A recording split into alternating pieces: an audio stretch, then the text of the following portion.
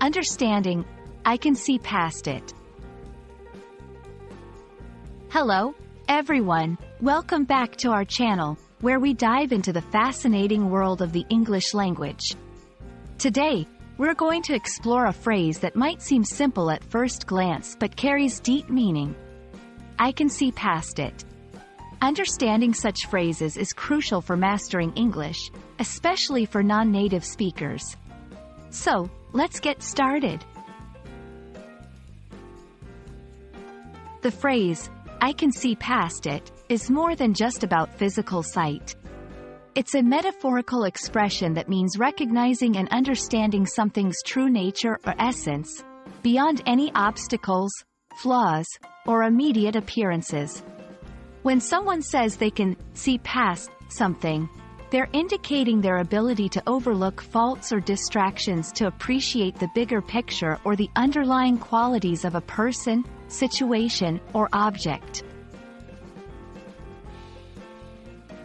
This phrase is often used in contexts where there's a need to acknowledge imperfections while also recognizing value or potential.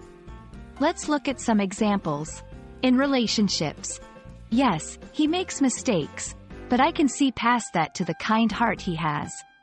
In work scenarios, the project proposal was not perfectly formatted, but I could see past it to the innovative ideas it presented. In personal growth, I know I have a lot to learn, but I can see past the challenges to the opportunities they bring. These examples show that being able to see past something is a sign of empathy, understanding, and foresight.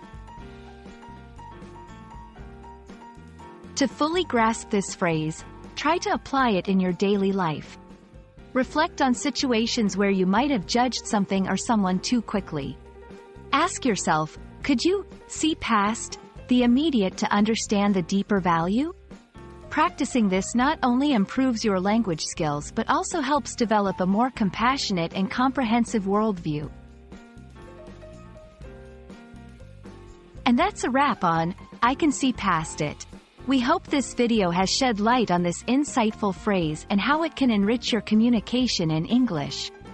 Remember, language learning is not just about vocabulary and grammar. It's also about understanding the cultural and emotional nuances that come with phrases like these. Thanks for watching, and we look forward to exploring more intriguing aspects of the English language together. Stay curious, and see you in the next video.